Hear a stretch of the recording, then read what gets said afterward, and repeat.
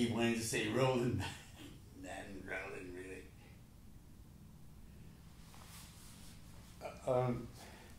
All right. Off a layer, or 2, or 3. That should be thereabouts right there in the focal range of it all. What do you think? Like my hat? Is that one bad hat, Harry? I'll play that guitar one of these days. You just wait.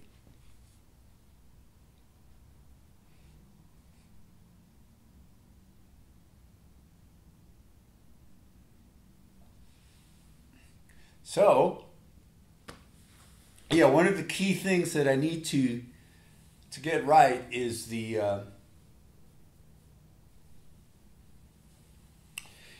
my hair, my white hair not burning through, getting enough detail out of something that bright, and still getting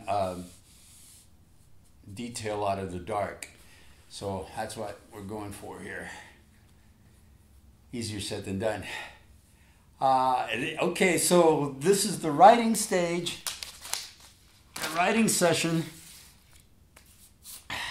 the initial session for Her Heart. And it's also doubling as a lighting test and get it just right and see where my hair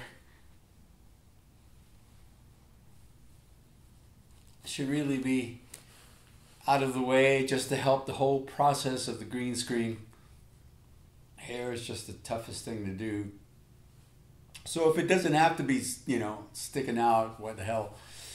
Save myself the hassle in the green screen, make it look a little sharper. Okay, so Her Heart is a perfect example of the kind of the time frame in my life where I was writing a lot, where I was looking to write. Any little phrase that sort of caught my ear, anything that I thought would pull out a set of lyrics, I was all about that, and I had a lot of time. I think I might have been 79, 78, where I was alone and just spending a lot of time in a restaurant or coffee shop or, and I would always be either reading or writing. And so I was looking for stuff to write all the time and kept a book and whatnot. And this song is a perfect example. The idea, such a small idea, and have it flower out into a song. The idea being that she listens to this, and she'll listen to that, and she'll listen to this, and then she'll listen to her heart.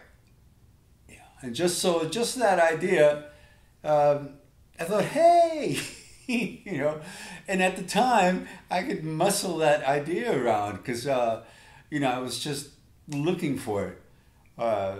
It was, again, an E, so chances are that because the chord structure is really straight ahead, that the words were written first. That's what would happen to me often. If I had the whole lyrics set, or at least the premise, like a verse and then something that would work as a chorus, if I had that first, then the chord changes would tend to be a little on the simpler side. They were simply trying to help what's been written. And occasionally I would hear the melody and the melody would spawn some words or a nice chord. And in that case, the chords would usually be a little stranger, a little more exotic, a little, off the beaten path. So in Her Heart, pretty simple chord changes, and then I think I added some things down the line. I thought, I've got to do something besides E and A, and the F sharp minor is nice there, but still advance on the E and A a lot. So it's a good example of a song where a lot of experience and a certain amount of skill can help you sort of muscle your way through it. It's not particularly inspiration. Maybe the initial, thought was pretty cool. And you think, oh my goodness, yeah, she can listen to this and listen to that, listen to all her friends, and what else could she listen to a tree, So it's the songwriter that goes, hey, I can, color this and color that and color this, and then the musician's going, well, all right, so it seems like you have the lyrics structure. Let's see what I can, what I can contribute to it. And perfect example. That song was a problem child for me for a long time. It finally settled towards the end and didn't give me any more problems than any of the other songs did. But for a while there, I was unhappy with my vocal, but I took another shot at the vocal, and I was much happier with that, and I concentrated on it and worked on it a little bit.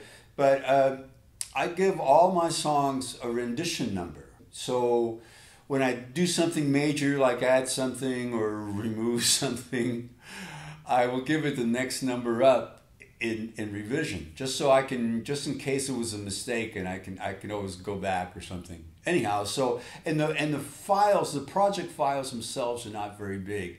It's the source files that use up the room. So to save another rendition up, so if you saw my songs on the drive, if you saw the file names, you'd see like Valerie 27, something like that, right? Old Howard 32, and on like that, depending on how much work I did on it, how much tweaking I had to do, how much undoing and redoing I ended up with. So this one, Her Heart, has the highest rendition number yet. I think it's about 86. I told you it was a problem child for a while, but it settled. It really did settle. I'm very happy with it, and I love the sentiment, and I love the arrangement of it, the orchestration of it, and stuff. And really proud of it. I worked hard on it, and I think it shows it if you give it a listen. All right. I'm concerned with the white balance.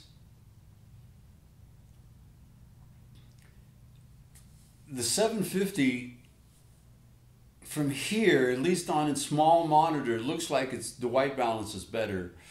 The 500 off the television, it looks like it's off. It looks like the saturation is way off, if nothing else, and it's just not right. And oddly enough, the 7000 seems to have the exact same characteristic. I thought I set them all to 5200K temperature, but it may not be right. I'll find out real soon here. Should I shut the audio off first or last? Leave it last so I have somebody to talk to. You would.